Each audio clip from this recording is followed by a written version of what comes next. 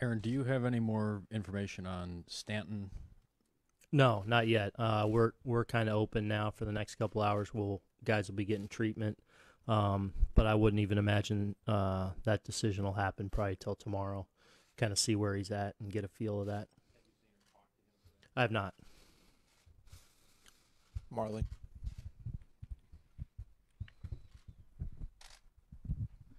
Aaron, what do you expect the protocol will be for him today, and hitting in the cage and so on? What do you want to see?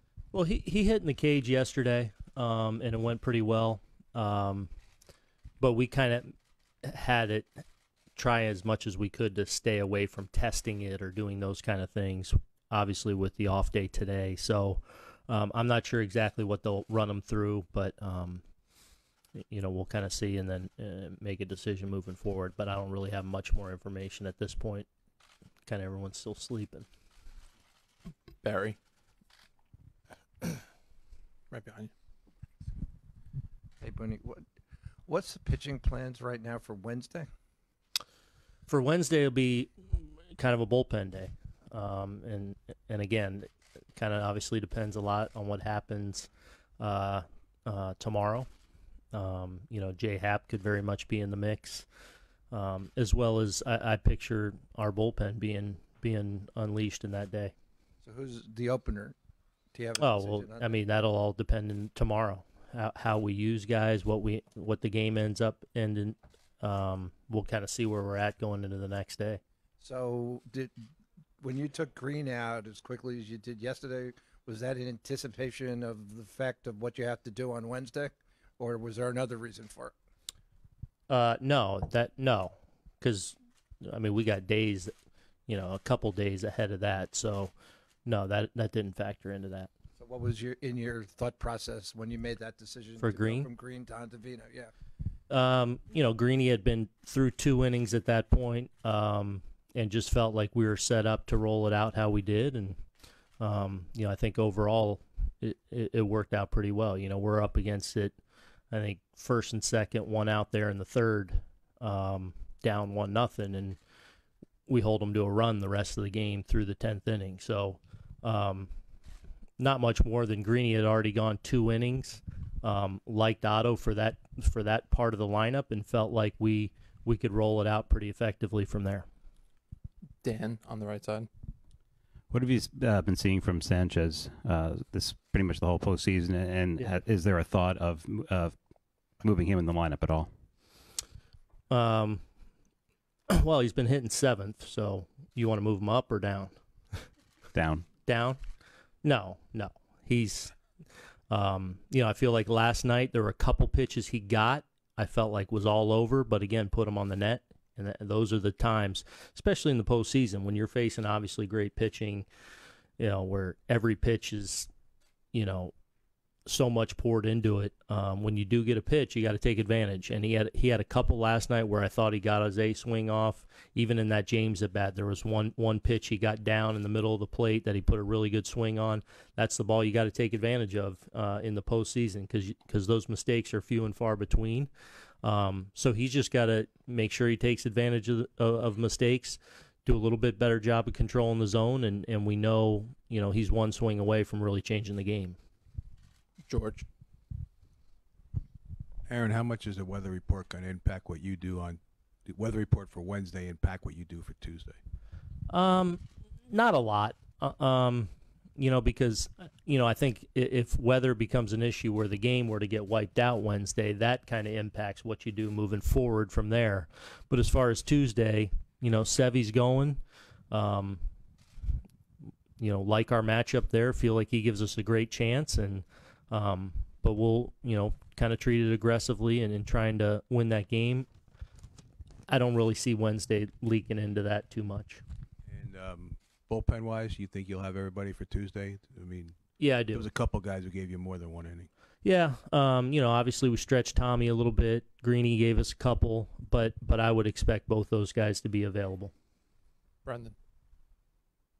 What's the likelihood you would start Hicks in Game 3? I would say there's definitely a chance of that. Obviously depends a little bit on Giancarlo, but Aaron is very much in play, especially now that we're here. the center-left combination of him and Gardy. It was good to get Aaron into the game last night. Thought he had a good at-bat. Looked like Aaron Hicks, So he'll very much be part of the conversation moving forward. Ken. Aaron, when you're going against a guy like Cole, who arguably is the best pitcher in the game at this moment, how much do you modify your strategy, your expectations, just going into the game? Not a lot. I mean, we expect to have success. We know it's going to be tough. 4:00 game, the shadows will probably play an issue as well, make it difficult. But hopefully, as a group, we can have some success against them. Whether that's wearing them down a little bit, whether that's taking advantage of a couple of mistakes that we do get. Again, expect Sevy to go out and pitch really well. So I don't know if it's deviate much because he's going. You've got to be on top of your game if you're going to have success, and that'll be our focus. Ron. What do you see as the difference in Cole between early in the season when you faced him and he was merely very good to from June on when he's been unbeaten?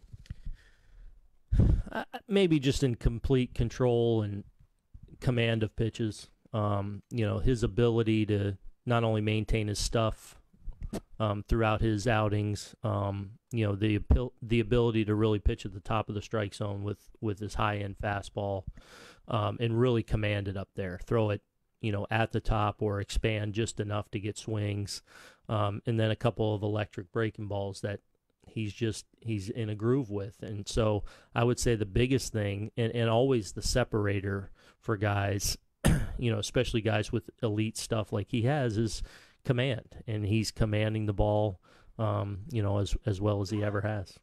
Brian. Aaron, Ottavino hasn't seemed quite as sharp as he was earlier in the year.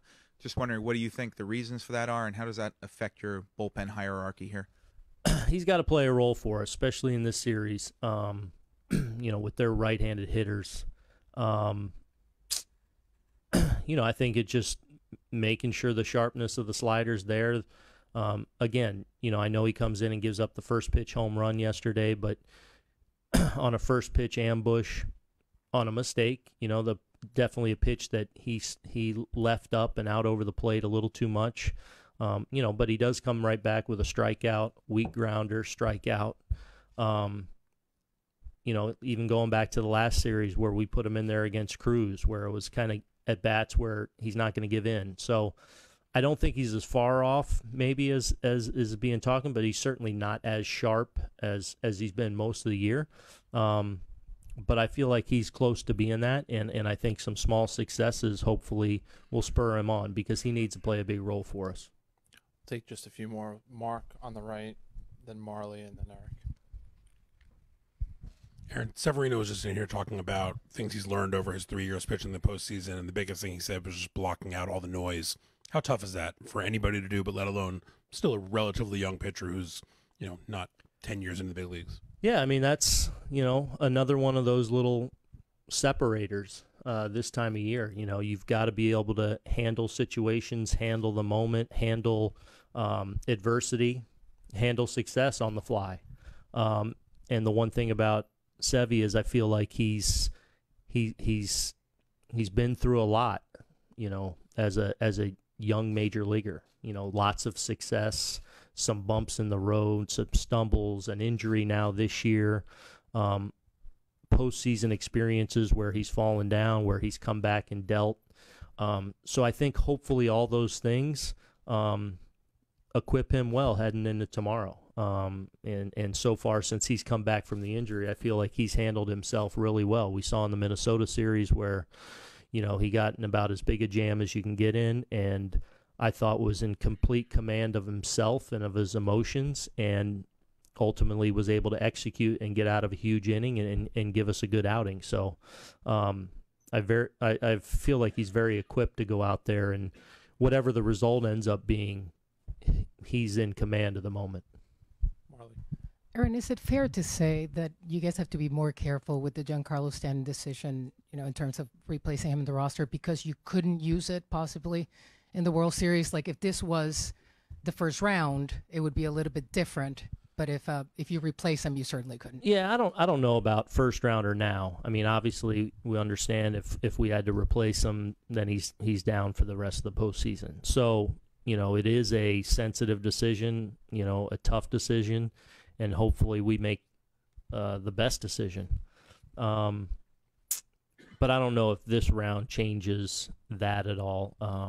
We'll just try and evaluate and try and get as honest as feedback as we can from Giancarlo, which he's on the same page with, and feel like we're having good communication there, and try and make the best decision for us moving forward.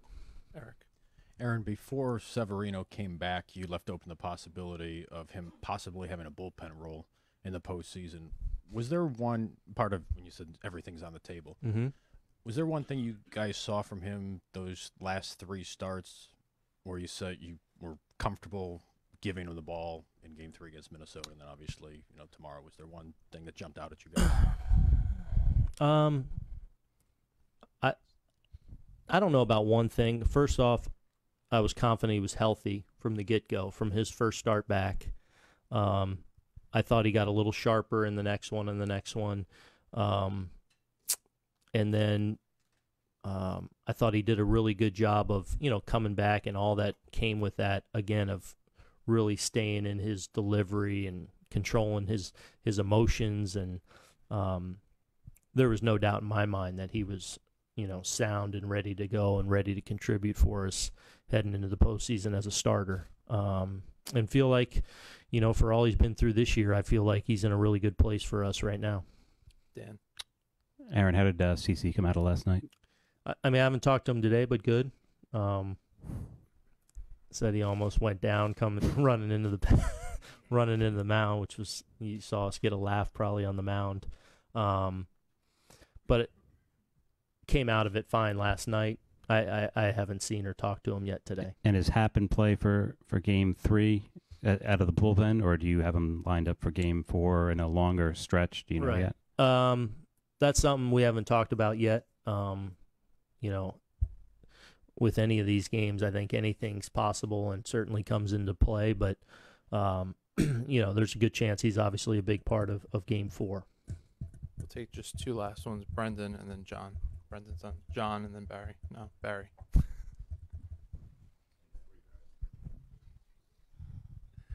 So, just your opinion, when you're kind of the bullpen games are really unprecedented at this time of year, and especially when you're going up against teams that have deep starting pitching like Houston has, and if you get to the World Series against Washington certainly has.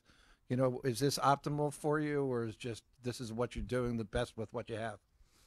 Well, I think one thing I've talked about a lot is we have a lot of confidence in our 12 and 13 pitchers. So it may look a little different than some other teams that are a little more traditional, although we can be traditional with, obviously running out Massa and James and Sevy. But there's a lot of ways to skin a cat, and the bottom line is so far in the postseason through 5 games, we've pitched really well, including in last night's game where we lost. So, in the end, you got to get 27 outs. Last night we needed more than 27 outs. And we feel like we have a pitching staff capable of doing that at a high level. I think so far we've shown that, and expect us to continue. Thanks, Aaron. We'll see you tomorrow.